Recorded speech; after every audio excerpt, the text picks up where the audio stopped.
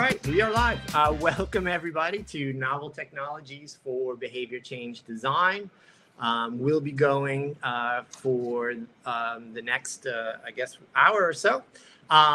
We've got three sets of speakers here today, and we're all going to talk about different ways by which folks have been using novel technologies to design for behavior change, right? So when we think about designing for behavior change, we spend a good deal of time understanding the people, the context, the behaviors we're looking to help people change.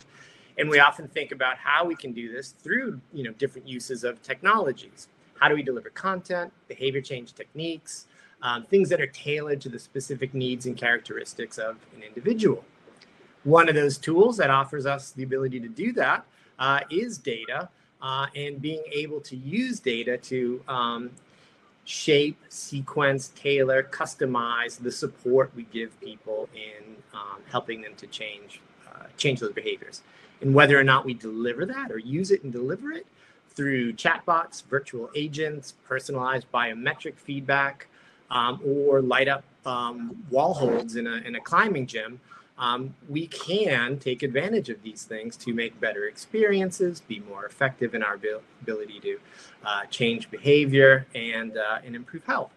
And that's where our talks are focused today, which is, I think, a really exciting and timely theme. Definitely post questions in the Q&A. I'll follow along with those, and we'll get those in front of our panelists as well. And with that, we've got Ravi here. I will introduce Ravi. He is the founder and CEO of Motiv Health, which is focused on human and AI coaches for health behavior change. He's previously co-founded Lumiata, which is a big data and AI company, and also Reflection Health, which is a really innovative avatar-led home physical therapy solution. And today he's going to talk to us about digital charisma, or health bots with personality. So I'll turn it over to you, Ravi, and excited to hear what you've got. Thanks, Dustin, and everybody watching and listening. Appreciate taking the time. Let me share my screen here and we'll get started. So I wanted to talk about something that I call digital charisma. And the reason I brought this topic up is because I think that persuasion really requires personality. And if I had to make that even shorter, I'd just say, make bots with attitudes, because it matters. And I'll show you why. So if you're in this room already, we already know this stuff, but I thought I'd put it up just to be sure that all these things on the screen that you're seeing are diseases that are all preventable and they're all treatable. And a lot of these are reversible. So we know the treatment is behaviors. But the interesting thing about health behavior is that although it's sometimes considered the holy grail of healthcare and medicine, something very difficult, I honestly don't think it is. It's in our nature. This is what we do as humans, right? Neuroplasticity is one of the great adaptations of the human brain and the human species. And it's what allows us to be able to thrive in the Sahara and also thrive in the Arctic, right? Humans adapt. This is something that we do and we do well. So in some sense, I just want to offer a little bit of a respite from the incredible challenge on our shoulders of saying behavior change is hard. It's not that hard. It's really simple. Here's what you do. You live with a Navy SEAL. I can guarantee you living with a Navy SEAL will change your behavior. You will be better and healthier in 3 months. If anyone here has ever read this book, it's absolutely hilarious to see Jesse Itzler. He's the husband of the Spanx founder, and he hired David Goggins, actually Goggins did it for free, to come live with him. And the stories he tells are just amazing. But what he got him to do in terms of reaching his potential was pretty amazing. If you don't want to live with a Navy SEAL, hire Bob Greene. This is Oprah's personal trainer. If these two examples seem ridiculous, they are ridiculous because we're not all, queens of daytime TV with billion-dollar bank accounts. But these are proven strategies to get your health behaviors improved, right? So when you think about it, in some sense, it's not that we don't know the ways to improve people's health behaviors. It's just that it suffers from a very specific problem, which is it can't scale. We're really bad at scaling it. And that's a real problem. I call it the superhero scaling problem. It's the same thing. It's the problem that doctors and healthcare professionals fundamentally have. It's the same problem that Marvel superheroes have.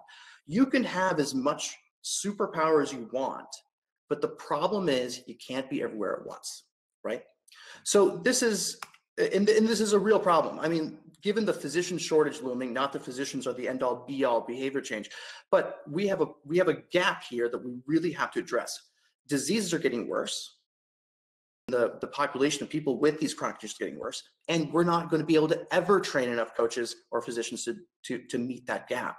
So this is AI to the rescue, right? This is the grand solution that at some level.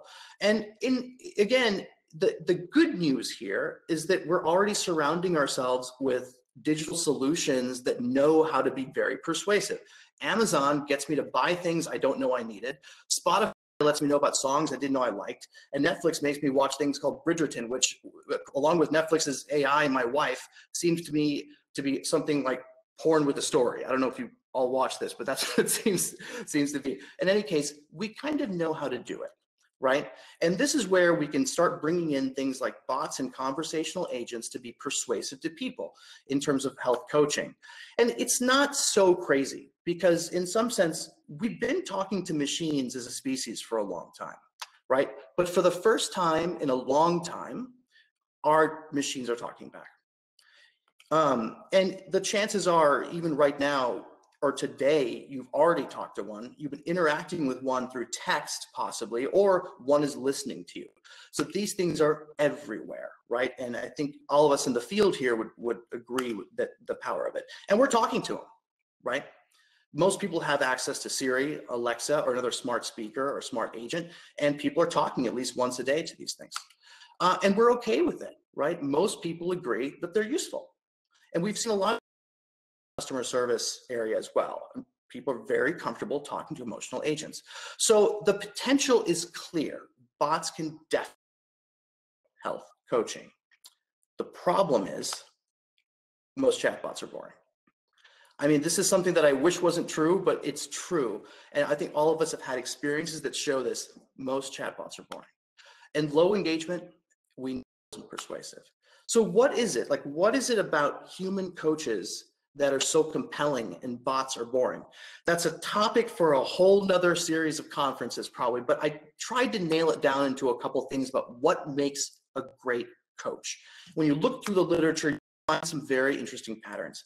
There are some very discrete characteristics that make great coaches charismatic. And just some of them are the fact that they are able to access an emotional range, are context aware, they have a persona, they have credibility, they walk the walk, they have patience, but they also instill a sense of urgency, and they have a look and feel about them that's very charismatic. And they have complex conversations and are able to adapt their styles to the individual person they're coaching.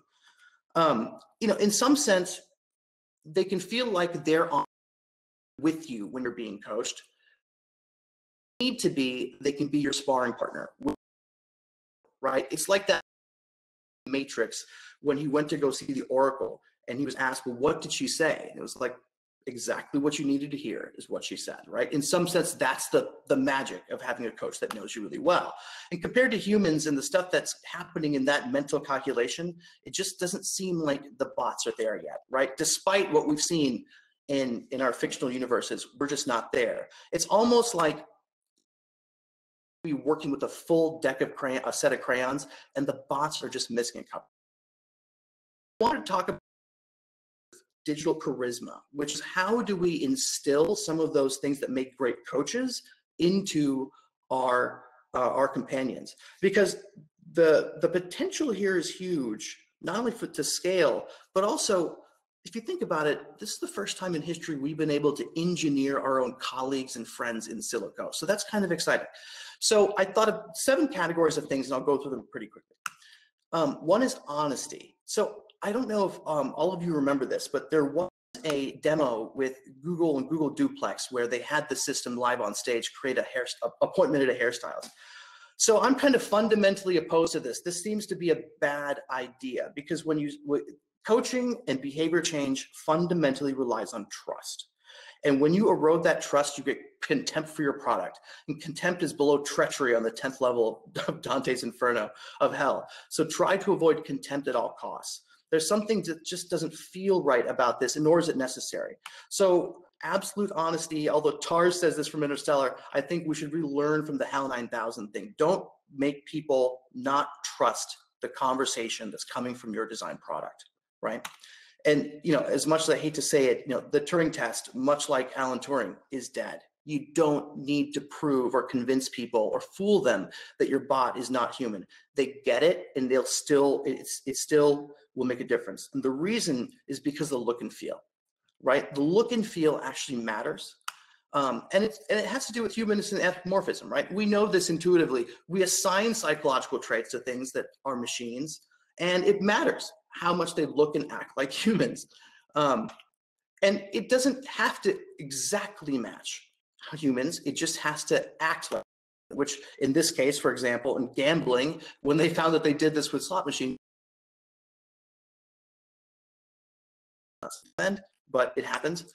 But you could also use it the other way to increase trust in things like autonomous vehicles. So anthropomorphism, the look and feel is really important. And it's important in healthcare with physical objects. We see it in our fictional universes. We also see it in robots. The robot in the lower right is Mabu from Corey Kidd's company, Catalia Health, which is really impressive. They're deploying this into elder people's homes, and it serves as a very useful health companion for people who are lonely, and it's been very effective.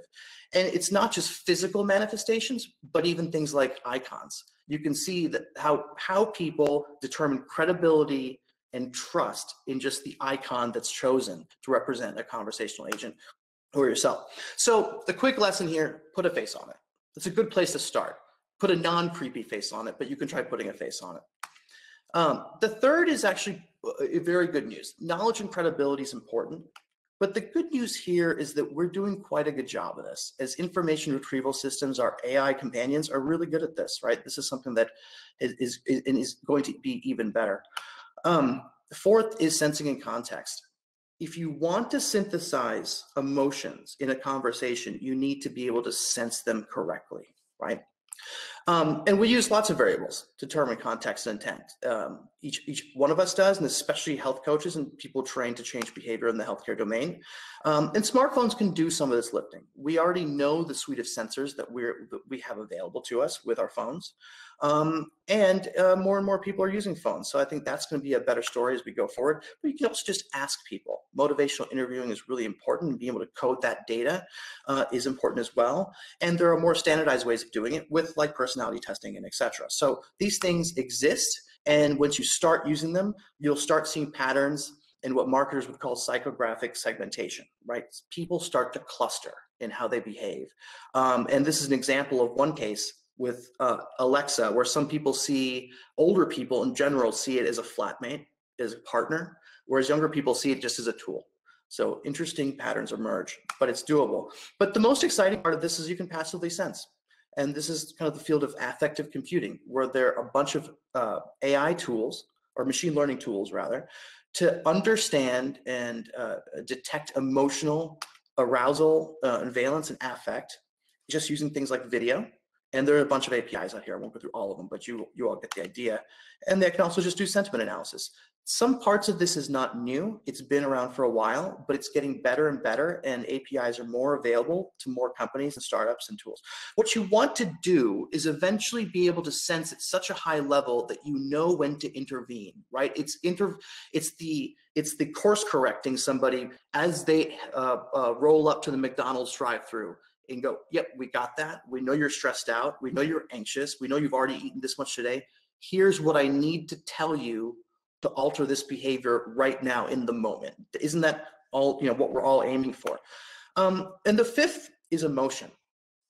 So affect, valence, arousal, motivation, intensity. I'll go through this really quick. Affect is your general mood. Valence, how moody are you? Is it in the positive or negative in terms of mood? Arousal, how aroused is that? How intense is that emotion in some sense? And motivational intensity is something a little different. It more refers to, you could be very aroused, but is it going to get you to do something? Are you going to take an action, which is really relevant for health coaching and the things we're doing here. So you already know people are different, but what I want to remind everyone, and if you remember nothing else from this talk, please, this is the most important piece. Behavior depends on emotion. Everyone is different. When I say that, this system, how we think about actions and emotions, typically we've always thought of separate systems, and they're kind of, people are very rational or make emotional decisions. This is false, right? These things are intertwined in everything we do. You cannot have a rational thought without it being attached to an affect, a mood. So basically, if you're not trying to manipulate that person's emotional aspect of their thought, you're losing information. You're not taking advantage of the things you could be to make them do something or persuade them to take an action that would be healthier for them. And this picture kind of shows that. You can see that in part 2 there, it's like, information is processed through both systems to output to an action. And that's what emotions really are. This work was done by Lisa Feldman Barrett, who's rewriting the book on how emotions are made, which is a great, great book. And she has a lot of papers as well. And this is what she was getting at, that these reactions, these moods, these emotions, these thoughts are designed to take action.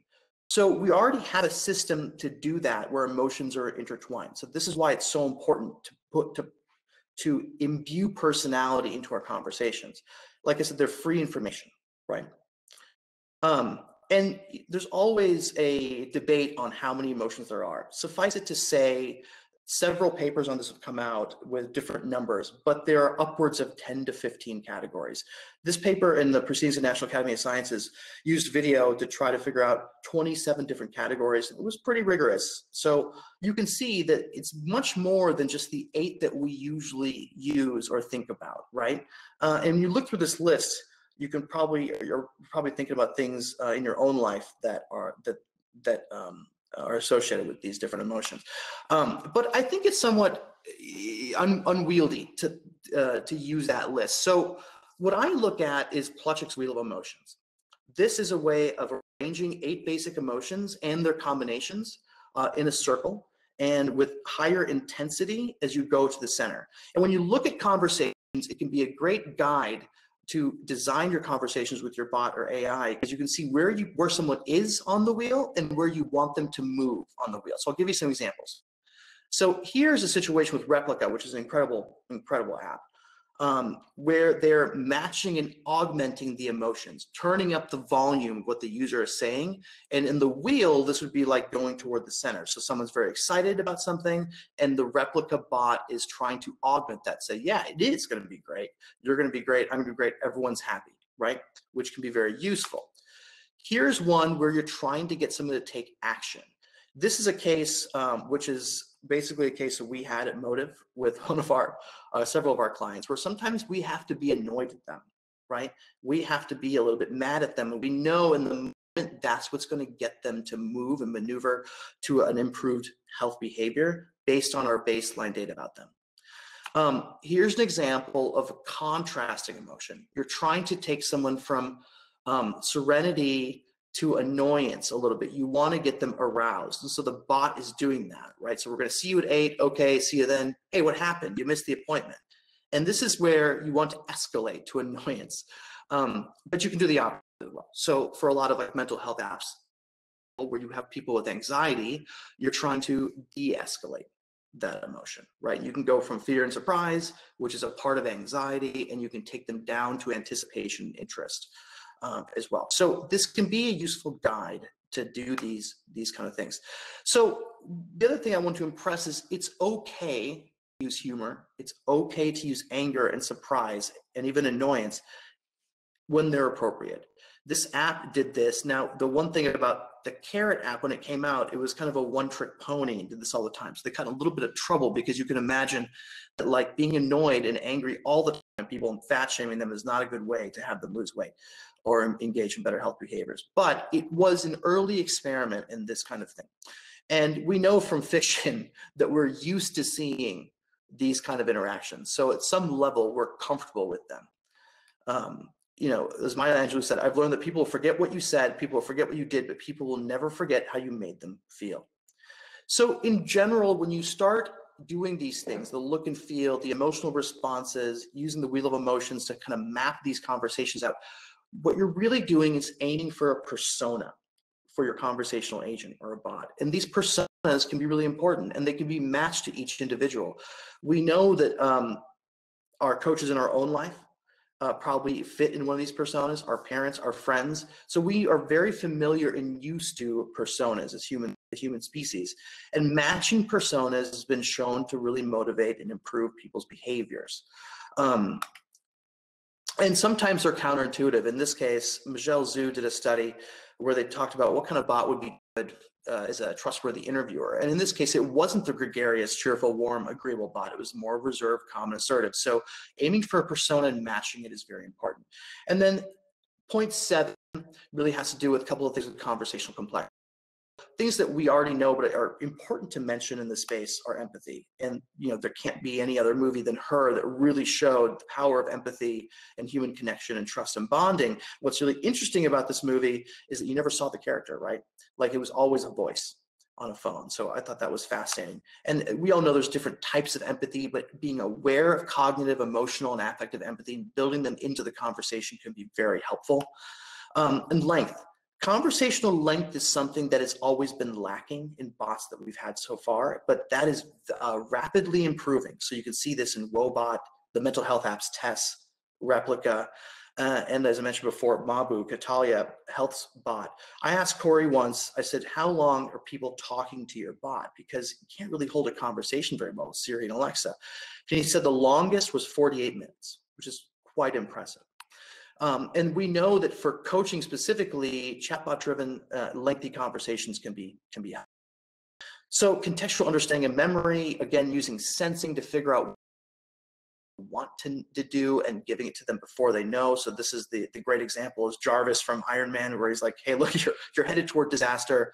Shall I inform Ms. Potts and let her know you'll be late? And flaws and quirks. So these are important. These make things a little personable. So is it better to be right or likable, right? You want to be more likable than right sometimes, or when you're talking about cancer or something, you want to be more right than likable. But flaws can make something more human, and they can also help us get around the engineering problems, right? Like the bots are going to be wrong. Our conversational agents aren't going to get it right every time. You want to be likable so you're forgivable. And quirks like small talk versus little talk. One could argue that one of the things that we're actually missing in our isolation with COVID is not always just the small talk, the conversations, it's the little talk. It's the things when you go to the store and the pleases and thank yous that you're used to doing when you're interacting with people. And you can build these things into our agents. So it works because of, this rests on the shoulders of a pretty robust thing called the media equation, the social actors paradigm. We take shortcuts in our brains and we imbue these things, these machines, with human characteristics, and we can utilize that to help us change behaviors. There's risk to this, right? There's real risk to this, and getting it wrong has consequences. You can lose trust, you can have low engagement, you can tell people the wrong things. There's differences in culture, right? And it has to be adapted to that. And one example is Tay, right, from Microsoft, if you all remember this. It was kind of a failure. It was an experiment in learning from the internet and Twitter, which is usually a bad idea. And there's extremes. On one extreme, the uncanny valley, where you get too realistic and people don't like it anymore. And the other extreme, which is happening now, is like people are dating apps on their Nintendo Switch and mirroring them, which is kind of crazy. So there are harms in both. But just to summarize, so digital charisma matters. And the question is, are you making AI design choices that help create it? And remember that cognition and emotion are intertwined. Take cues from human experts, use sensing, be honest, use emotional range to drive behavior, and create and match personas. So that is it.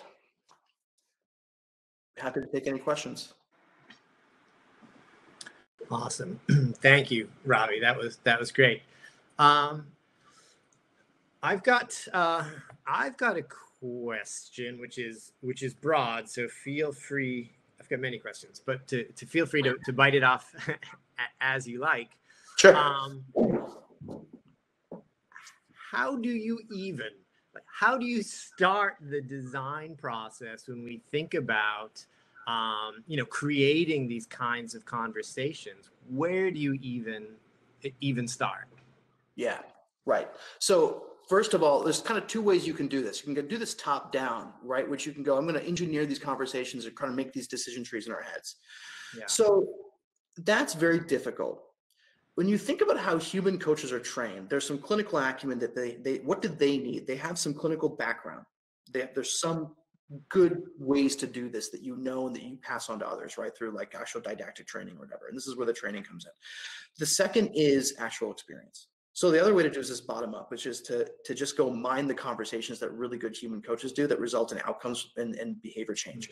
So I think you have to use some kind of combination of both, right? So there's some good practices and best practices that can set our guidelines on what to say and what not to say. Like, don't call people stupid idiots, right? Is like a conversation you probably should never want to have, right?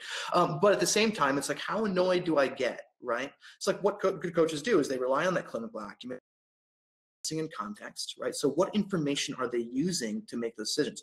Now, the example I gave where, and this actually happened, I had we had a coaching client who was like, was diabetic, and he's not diabetic anymore after, 6 months of exercise and nutrition. But the point was, he came home on like week 4 and he's like, I'm too tired, man. I just don't want to work out. I'm like, dude, I texted this and I was like, he's this kind of personality type. He's very competitive, and he's an engineer. And so I had all this background information on him. I was like, what kind of message would make this call to action, which is to go and just take a 15-minute walk right now at like 6 p.m. after a hard day of work? And I saw his schedule too. I know his calendar. So I'm like, I know he's like back-to-back meetings. I was like, dude, you got to man up and make this happen. You just got to make it happen. You got to get the wine, go get your shoes and socks, and let's go. Now, that's something that you just can't say to everybody. You have to be very careful with that kind of messaging, although we know that can drive behavior. So I used a variety of things there. Been a doctor for 17 years, so I've got some clinical acumen and background. I'm using contextual data to do that. And I'm like, it's an experiment, right? It's a bet. These conversations are like bets. So it's just like you're trying to go, what's the safest bet to make in this next couple sentences? And sometimes you get that wrong. Right.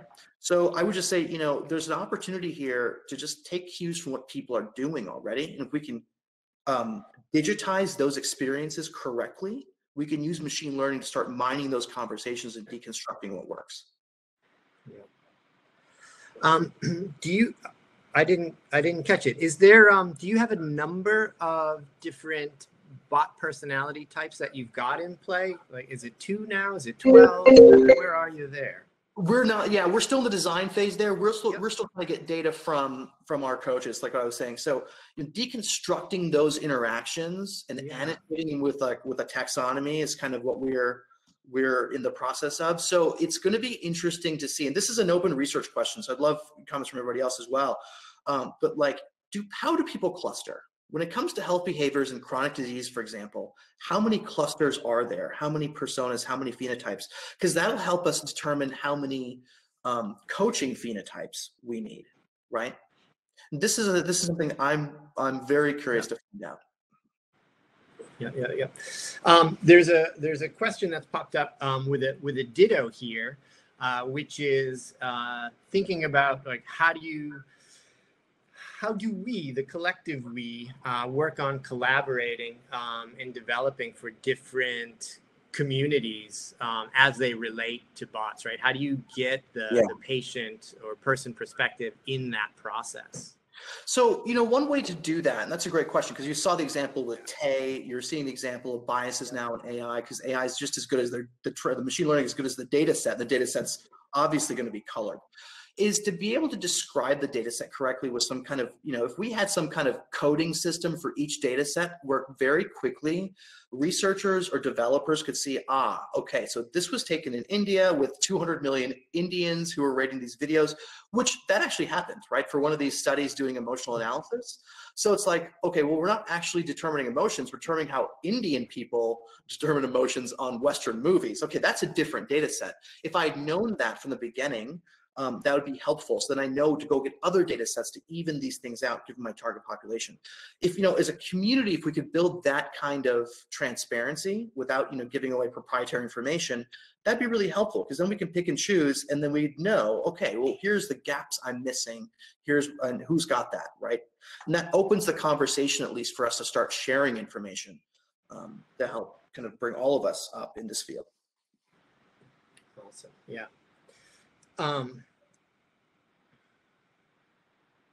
You had talked about the duration of sessions, right? And there's a range, and we know we may get accustomed to really quick blasts of AI or chatbot sessions, and then you talked about that 45-minute example. So definitely a range there and a volume. When you're thinking or when you're planning around like the between session interactions, like, so, I may have a 2-minute or 20-second interaction. I may have a 45-minute interaction. How do you go about thinking through, again, like those possibilities of how many sessions does it take, right? The human coaches have a rough outline that they react to over time. How different is it when we're thinking about planning for these kinds of AI-based conversations? Yeah, it's an interesting question, right? So I think it's different. It is and it isn't. It's not different because we can take, again, human cues here. So like how many interactions or minutes of interactions it take to get a specific call to action. Yep. Most of the time when we're coaching our team, it's not all just these nudges or emotional blackmail. Sometimes, like the example I gave before, sometimes it's just really simple empathy and encouragement, which I personally thought was cheesy when I first started doing it. Because when you describe to somebody, Dustin, I'm just going to tell you that you're a good person, you can do this today, sounds stupid. It sounds like you could see through that. When you're on the receiving end of that message, right, it's a very different story, right? So it's like, no, that just took a second to do. I'm not even waiting for a response. If they do, that's great. But it's like, I know that's going to make an impact. I can see the impact and the outcomes we're measuring every 3 months or whatever. So I think some of those messages can be really short, but make sure that the anxiety of the user or the question they're having is answered. And that may mean taking a couple minutes to answer it. So when you ask Corey about this, because I was delving into this with him and with Mabu, he's like, these are older people who have questions and want to talk. Mm-hmm. They're trying to explore their feelings or their questions aren't answered, and that's really important to them. So I think get the questions answered. Yeah. Or if your bot can't, kick it up to a person who can. Awesome. I love it. I think this space is so exciting, right? And I've been really interested in watching it develop, right, from the first rounds of like, I don't know, it's so great, to where we are now and to where we're headed. I'm a true believer in the possibilities and potentials here. I'm definitely going to keep my eyes on you. We got to connect after anyway. So thank you so much. It was awesome presentation. Thank you. Thanks, everybody. Appreciate it. And I'll respond to questions as I get through them. All right. All right. Appreciate it again, Ravi.